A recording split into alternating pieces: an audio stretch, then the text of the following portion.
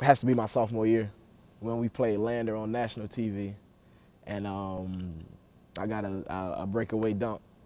That was an unbelievable feeling. Because first of all, it was on national TV, not the local around the area. It was nationally, so everybody who tuned in to that game that day saw me dunk, and that's probably my number one favorite memory. Number two was, of course, the Wichita State at the beginning of the season.